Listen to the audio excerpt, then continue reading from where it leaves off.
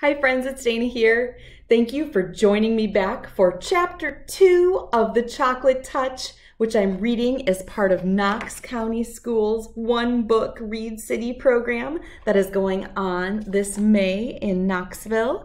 And so if you read Chapter 1, just as a reminder, we learned about John, that's this guy, who really likes candy and is probably eating way too much of it because he went to the doctor and he found out that he was full up on candy, especially chocolate. That's his favorite. And I don't blame him. I wish I could eat chocolate and candy for every meal, but that's really not healthy. Let's find out what John does today in Chapter 2 of The Chocolate Touch. It is by Patrick Skene Catling. Here we go. It was Sunday afternoon. The sun was sinking low in the sky, but the air was still quite warm. John was wandering along in the direction of Susan's house, absent-mindedly looking down at the sidewalk, when his eye was suddenly caught by a dully gleaming, silvery gray coin lying right in his path.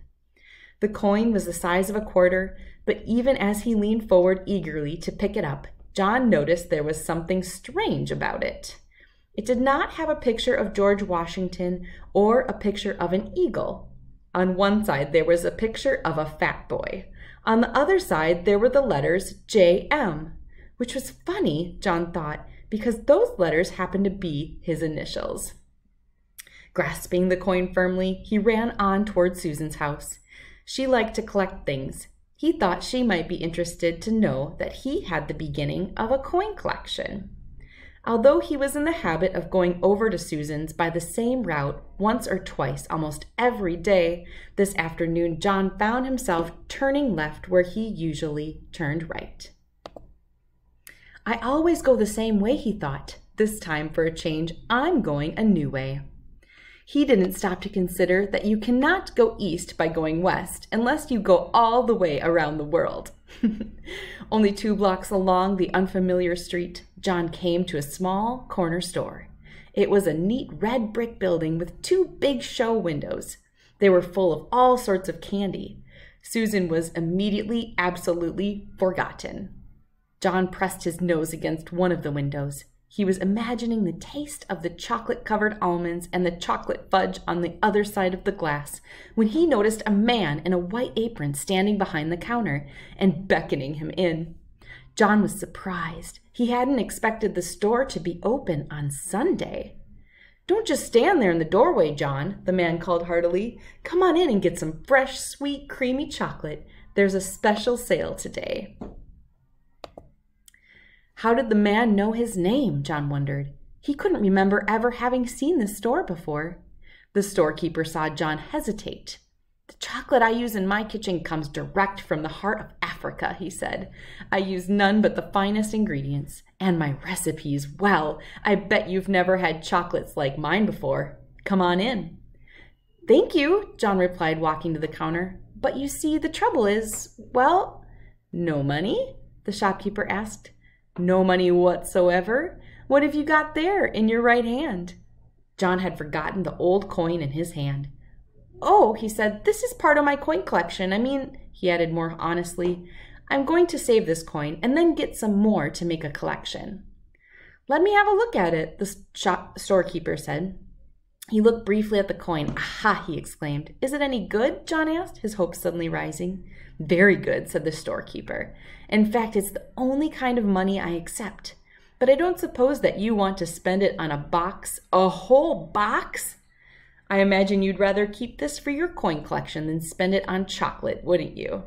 "Oh, no," John said. "Chocolate any day."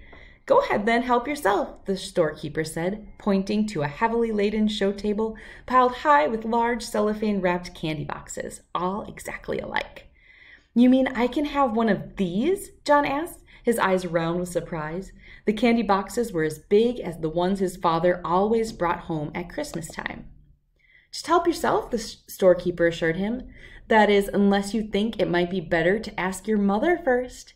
"She wouldn't mind," John said hastily and blushed. The storekeeper winked knowingly. "I'm sure she won't," he agreed. "Not in the long run, anyway." John tucked one of the large boxes under his arm, declined the storekeeper's offer to wrap it as a gift, thanked him, and hurried out of the store before there could be any question of anyone's changing his mind. The storekeeper smiled as he watched his customer hurrying away down the street. John decided that it might be sensible to enter his house quietly by way of the kitchen. With the large candy box hidden behind him, he let himself in by the back door and crept up the kitchen stairway on tiptoe toward his own room on the top floor. Just as he was about to round the corner on the second floor to continue his way upstairs, he had to stop for a moment while his father walked by, coming along the hall from the bedroom telephone. "That was Mrs. Buttercup on the phone," Mr. Midas called to Miss Midas as he walked down the front stairs. "She says she was sorry John hadn't been able to get over and play with Susan this afternoon.